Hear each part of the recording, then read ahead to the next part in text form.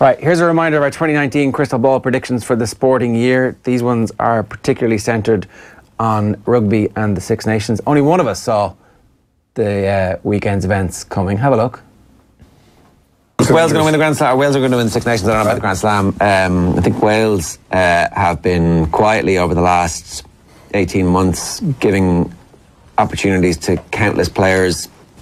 They had a brilliant November series, which they never do.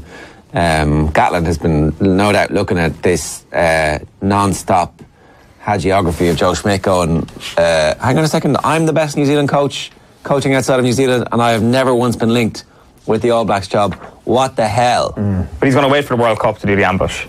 I think he's going to have a slaloming run this year. A few injuries coming in. Halfpenny, I read this week, is out for the first important player for them, obviously out for the first few weeks. Yeah, I mean, I think they actually now have enough strength in depth to be able to deal with Lee Halfpenny missing. Just Wales.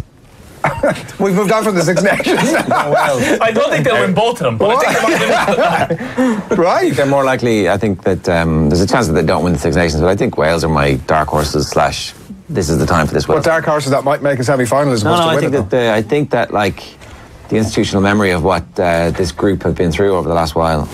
I just can't believe you actually believe Wales are going to win the Six Nations and the World Cup. What are Wales for the World Cup? Like, I don't think I don't think it's the worst shout ever. In that dick on. No, but to quote a, in that whereas no need to be a dick on. That was it. They're not going to win the World Cup. What did you have to say, Owen? Have a look. Well, England coming to Dublin means it's Ireland's easy year. They're going to win the Six Nations. They're probably not going to win the Grand Slam just because I think our card is marked by everybody. So where did they come a cropper then? At Principality Stadium. They're going to lose to Wales, and it's such an easy answer.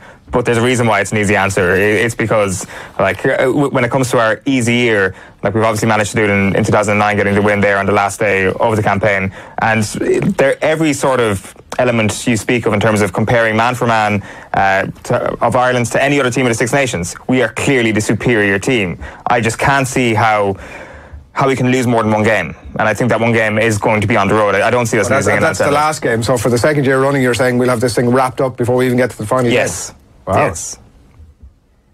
I think Ireland will win the Six Nations. Resident rugby man. Wow. Yeah. How'd that work out for you, Owen? That's not me speaking there. I mean, it's exactly consistent with what you said to taunt the England fans that inspired the England team to play so well. Okay, so maybe the outcome was different to what I predicted, but in terms of the actual thrust of what I was saying, how much of it is definitely wrong? I think that we are not better team than everybody else in the Six Nations. I think we are. We on the basis of all the evidence so far. I still think we're the best team in the Northern Hemisphere for sure. For sure, very, very confident in that. So we're going to beat Wales this weekend because the best teams win the big games against the other good teams. I've got a good feeling about Wales this weekend for sure. What's that good feeling? That like it's going to be a nice match and we lose, or that we're going to win? Well, the thing is, you've heard me say it there. I thought at the start of the year that we were going to lose in Cardiff.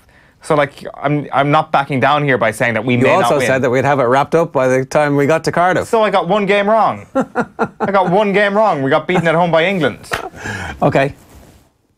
It happens. I didn't expect England, first of all, to be as good as they were.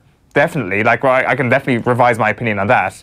England are back. I didn't expect them to be back with as much vengeance as they were. And second of all, I didn't expect Ireland to be as bad as they were. Just because of one sort of period in the last 18 months where Ireland have gone through a really, really bad period doesn't make my whole argument suddenly collapse. That's a lot of recency bias going on in your takedown of my opinion there. Except that I had the same opinion before the competition started when I said that Wales were going to win the Grand Slam. But I'm sticking by my opinion as well on terms of the thrust of my arguments. Of course, I can't stick by the opinion that Ireland are going to win the championship now because. But that we're so superior. We're vastly. This is our easy year. We're vastly superior. We're vastly. I mean, this is our easy year. I think we're better than everybody else in the Six Nations. It is our easier year. Like, it is by definition our easy year. Of course it is. How much better than England are we at the minute? Where's the evidence for it? The gap is obviously closed in terms of my expectation of where we are in relation to England. I think Ireland is still the second best team in the world. I'm clinging on to that belief, and it may be by my fingertips at this point, and then it's whoever you're having yourself for world number 3. That may be England. So is that a big gap? course it's not. Or like that gap has closed considerably. Are you going to force me into a position where I backtrack on my entire argument that Ireland are better than everybody else in the Six Nations? No, because what are you going on? One defeat. What if we finish third? What if we lose 2 games? Well, we can have this conversation again next week. So you think we're going to lose this weekend, right? That was my initial thought at the start of the year. I think that the way things have shifted after last weekend, we're going to win.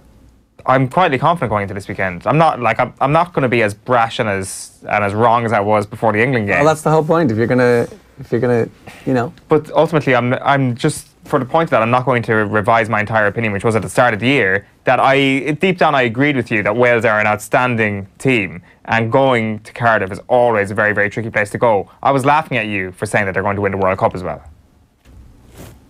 It doesn't look so stupid now, though, does it?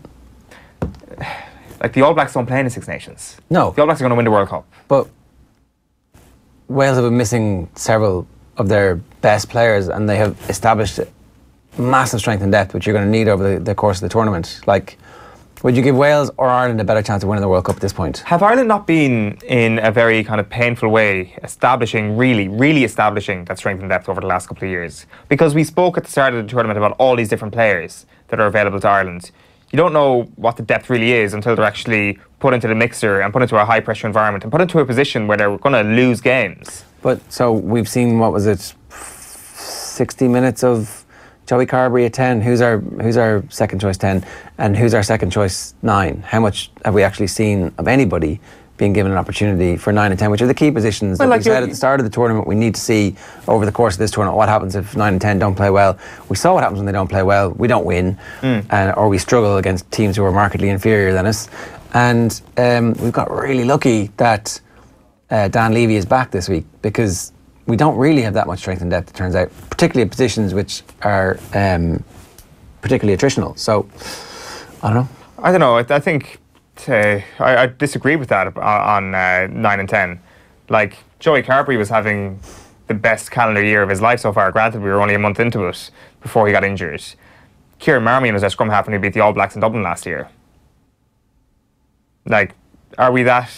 Is the situation that muddied? Have we seen them play together in a key match? We haven't. You're basing that all on this year's Six Nations, which, let's face it, has not been a great one for Ireland. It's the most recent relevant information. But it's not the only relevant information. No, like, I mean, you know how highly I rate Joey Carberry. It's just I'd like to see them...